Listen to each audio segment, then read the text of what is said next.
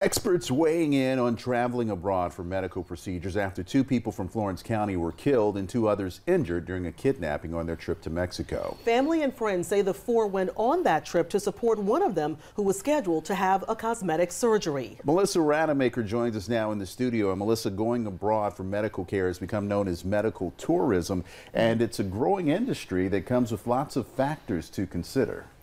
Exactly, Ralph. Researchers estimate worldwide medical tourism is a growing industry at that rate of 15 to 25% every year. Now, the CDC offers recommendations for people considering it.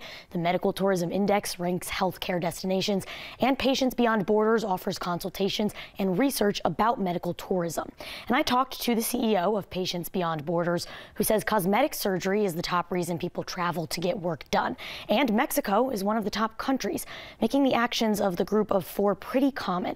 But he says the city of Matamoros, where the group was caught in gunfire, is not even on his radar for having a globally established medical system or even being a safe place to travel. Patients Beyond Borders does research and consultations to establish those reputable locations for medical care and says people should always do their thorough research. We focus on the resort towns, Cancun, Puerto Vallarta.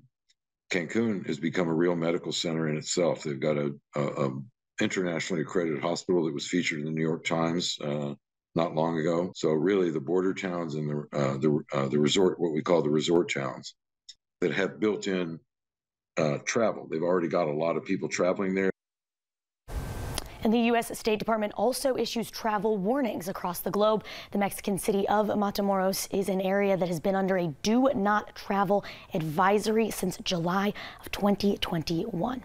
And Ralph. Thank you very much, Melissa. And Senator Lindsey Graham is stepping up in the fight against Mexican drug cartels, bringing fentanyl across our borders. After speaking with family members who had lost loved ones after being abducted by members of a suspected drug cartel in Mexico, Senator Graham discussed a bill. The bill would designate Mexican drug cartels as foreign terrorist organizations and authorize the use of military force against them. Drug cartels in Mexico have been terrorizing Americans for decades. We're going to unleash the fury and might of the United States against these cartels. The foreign terrorist organization designation is the highest classification you can give a criminal terrorist enterprise that is not a nation state.